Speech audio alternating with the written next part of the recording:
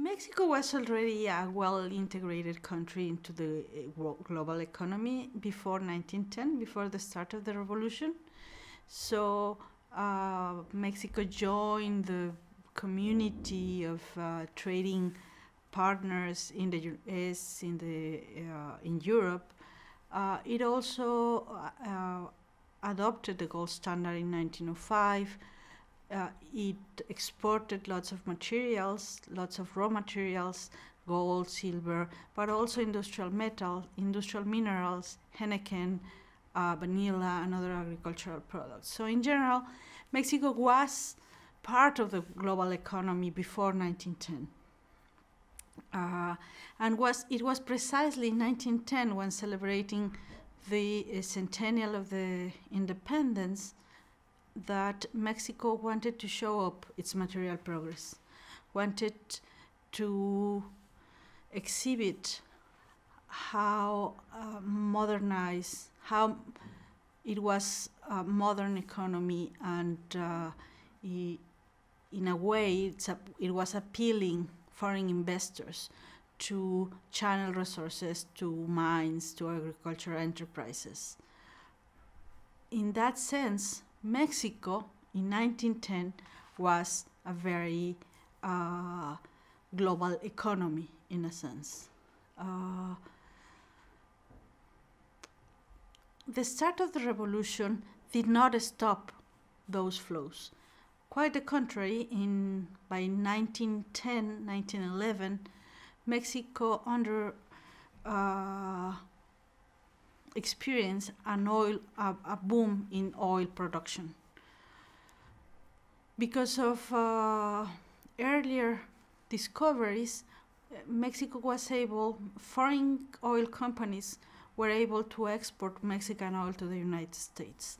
And throughout the decade, from 1910 to 1920, Mexico became a major player in oil markets.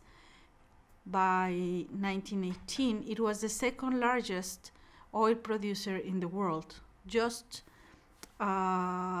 because of all the investments that were taking place between 1910 and 1920. However, the country was engulfed in a revolution. The revolutionary armies, foreign diplomats, and foreign powers did not want to damage that oil industry, and they, in a sense, all protected the oil investments. There were major players like Mr. Donaghy from the United States or Mr. Whitman Pearson from Great Britain. So Mexico enjoyed this oil boom while revolutionary armies were fighting for the control of the executive power in the country. Oil was not booming just because there was all these rich deposits along the Gulf of Mexico, but also because of increases in demand. World War I increased the demand of oil, and therefore Mexico joined these efforts to provide oil to Europe. There were all other connections of the Mexican Revolution that started in November 1910, and these other connections had to do on how the war was fought.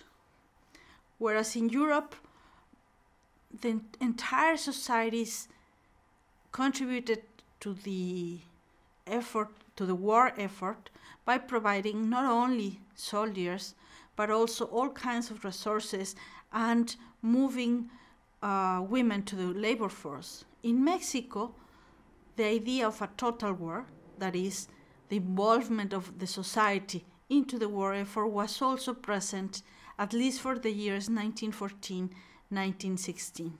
There were innovations in how armies fought in battles, especially with generals setting up new techniques, new tactics in the war itself, but also Mexico experienced high demographic costs. Approximately 1.4 million deaths occur in the decade from 1910 to 1920. Thus, in a sense, the Mexican Revolution is connected to World War I in the way the war was fought. It was a total war. It was a huge effort in terms of resources and lives. So another connection of the Mexican Revolution with World War I, and perhaps one of the best known episodes of this international interaction between the Mexican Revolution and the global context, is what is called the Zimmermann Note. Foreign German diplomats in Mexico were trying to find ways in which the Mexican involvement in the war would help them. Maybe not directly, but on indirect ways. And one of these paths would be the organization of a war between Mexico and the United States, so that the American army would be involved in Mexican territory rather than being involved in European soil. For that end, in early 1917, the Foreign Office in Berlin decided to send a note to then Venustiano Carranza, the leader of the winning factor of the revolution. So by 1917, Carranza could be able to wage war on the United States. So they sent a coded message through London, and then Washington, and then in Mexico City. The coded message was intercepted in Mexico City by British spies. What Germans didn't know was that the British already had the codes from the beginning of the war, and they were able to decipher the Zimmermann Note.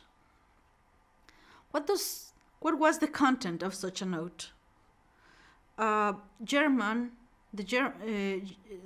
proposed Venustiano Carranza to wage war on the United States, and in return, Mexico would acquire, if they are victorious in such a war, Mexico would acquire the territories of Texas, New Mexico, and Arizona.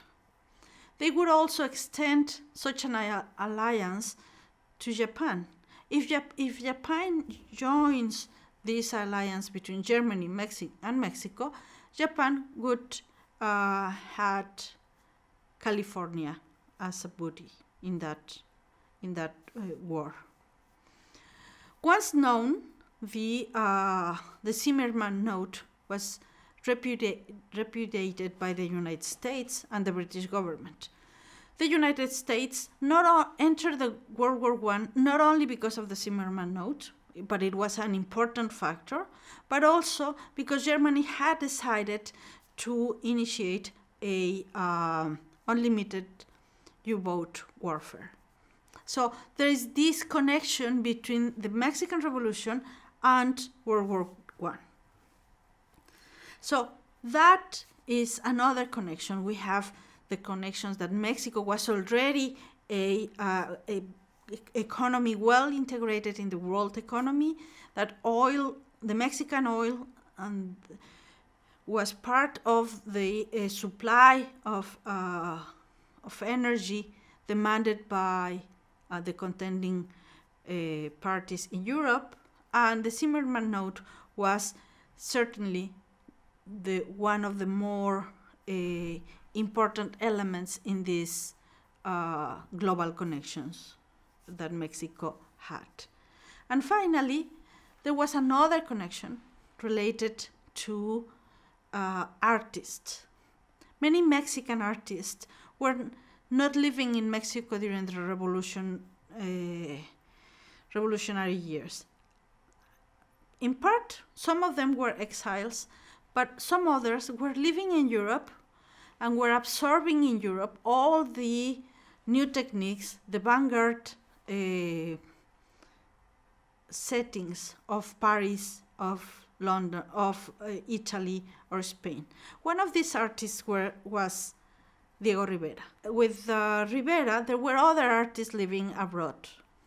But also, at the end of the revolution, at the end of the armed phases of the revolution, and at the end of the World War I, by 1919, when finally the World War I was over, and huge fightings in Mexico City was also over, many foreigners visited Mexico City. Mexico City became a city of utopia, a city of the revolution, a city of dreams, a city of those who were being prosecuted elsewhere. They found refuge in Mexico. All these foreigners interacted with some intellectuals in Mexico. They founded the Communist Party. They came from all over the world. They came from India, from Romania, from Germany, from Spain, certainly from the United States. All these intellectuals living in Mexico interacted, shared some dreams, and transformed themselves, live their dreams themselves, and then they left the city. Once the city no longer was the center of this utopia, no longer was the center of this place in which new ideas and experimentation took place. So it's really important to understand the Mexican Revolution within an international context. It's not only about battles among Mexicans. It's not about Mexican heroes. It's about a revolution, a social revolution that predated the Russian Revolution, predated the Chinese Revolution of 1912, and that show that the 20th century was really beginning.